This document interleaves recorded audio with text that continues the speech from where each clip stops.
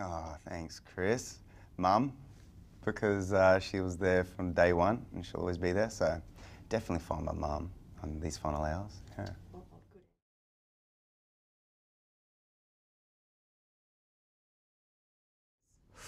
Very good question, Soda. My final meal would be something that hopefully I caught. So maybe some fresh oysters or some abalone, and then maybe, hopefully I spearfished a nice bit of tuna. That'd be really nice. And then just, yeah, sashimi style or grilled that. And then for dessert, maybe some homemade cookies from Mum. They're always pretty good, pretty special. Can't share the recipe, no.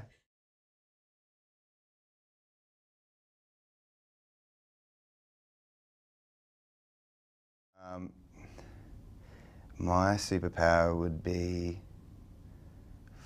oh, that's a good one. Let's go back in time. Who would I see?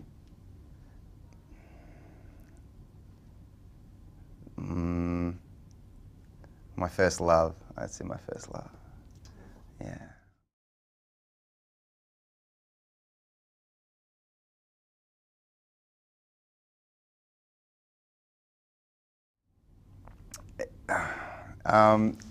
James is just someone that is lost, I guess, and been self-obsessed, and, well, I guess he's probably someone who had a lot of dreams and it didn't ever work out for him. So then he's just turned angry and blamed himself and become a victim of his own circumstances and his own choices, rather than be a survivor and just say, well, tomorrow's a new day.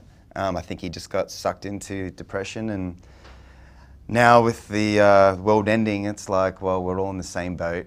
So what do? You take flight or you take flight, and you fight or flight, and you kind of make the most of what life offers you. So I think James finds salvation through an unlikely relationship of a little girl. And the road to redemption means it's never too late to do the right thing. It's never too late to make the world better for yourself or for others, even if it's the last day on earth. So James gets to find a little bit of peace, in what was a very, irresponsible and a very boring life, I think, up till that moment, and all of a sudden he's faced with fatherhood and manhood and coming of age and kind of, how do you want to be remembered?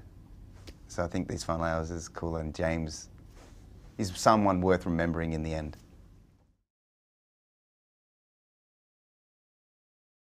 Who's that? Working with Zak was just a pleasure. We're Capricorns, so I find a lot of us, the same apples from the same tree, seem to be tasting quite the same. So we get along really well. It was really effortless. He's very honest.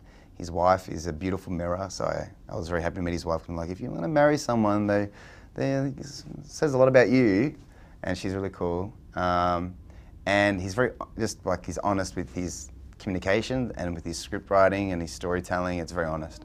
It comes from a good place, and he's just a big sci-fi fan and apocalyptic fan, and I guess he's a big, he loves to study human observation and humans and how we operate, and it's just tink, and why do we do things, and yeah, so it was a very, very enjoyable and a very warming experience to be directed by someone who cares about people and that cares about relationships, and it shows on the film because he chose all those elements, So he's quite the alchemist. Yes. Hopefully something back in Australia really soon. It's nice to come home.